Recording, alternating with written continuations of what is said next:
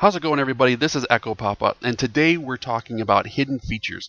Now, there's no feature in Virtual DJ that is truly hidden. They're there if you just dig for them, but you don't have to do the digging. I've done it for you, and today I've got a pretty cool one. Today's hidden feature is called Log Unsuccessful Searches. Now, this isn't something new to Virtual DJ 8. Virtual DJ's had this for a little bit. However, it's pretty cool and really handy.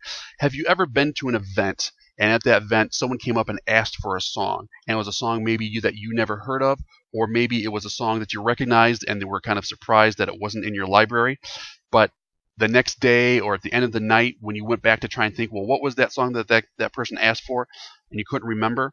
Well, you don't have to remember anymore. Virtual DJ can do it for you, and I'm going to show you how to do it. First of all, we're going to go to our settings button, go to options and tweaks, type in log unsuccessful, there it is right there. Log unsuccessful searches. We're going to change it from no to yes. So now it's going to keep track of everything that you can't find in the database. So for example, let's go ahead and search for a song that I know is not in my library. Hey buddy, I'm going to press enter.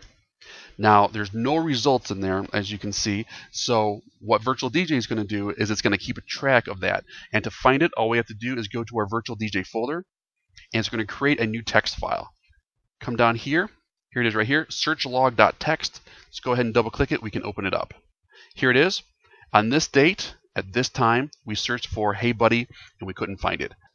So that's log unsuccessful searches, and hopefully it helps you out. If you guys want to get a hold of me, you can find me on Twitter at DJ Echo Papa. If you have any comments, please put them down below. If you like this video, please click the like button. If you really liked it, share it with your friends, or better yet, subscribe. Until next time, I am Echo Papa, and I will talk to you later.